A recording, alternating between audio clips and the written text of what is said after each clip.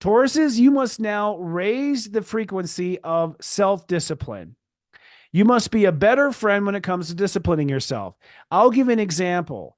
I used to make myself go on camera whether I felt like it or not. Now I only go on camera when I feel like it, and I go through this extreme procedure to get into the feeling of being on camera before I go on camera. That's me being self-disciplined as a friend instead of self-disciplined as a slave driver. So Tauruses as master builders must learn to discipline themselves in a magical Willy Wonka way. You must find the magic in your self-discipline.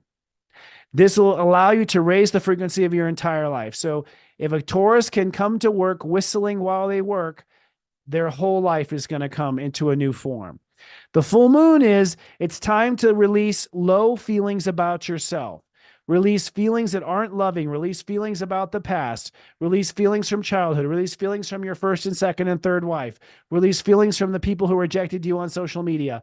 Release all negative feelings about yourself. Love yourself. Love yourself unconditionally when it comes to your feelings, and nurture yourself and rock yourself like a baby if you have to. That will allow you to elevate and climb.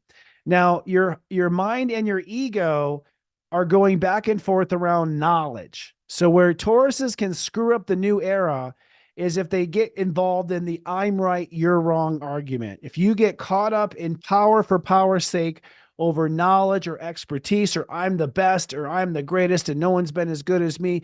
If you go down that path of thinking that your knowledge is better than everyone else's, and you're the king or queen of the mountain from knowledge, you're in the power for power's sake with your mind and your ego, and you are signing up for another round with the devil. So your mind and ego must get on the point of power. If you want what benign power of knowledge is, it's that I will accumulate it and I will give it away for free. That is benign knowledge.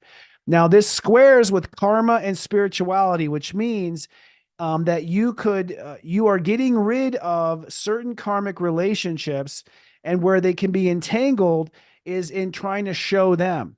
If you're trying to show them that you're right and they're wrong, you just re-signed up for the old density energy era. So you've just asked to stay stuck. You've got to walk away having maybe been the one that was wrong. You have to walk away with them thinking that you're an idiot. You cannot have the satisfaction of proving these people were wrong. That will keep you in the old dynamic, Taurus.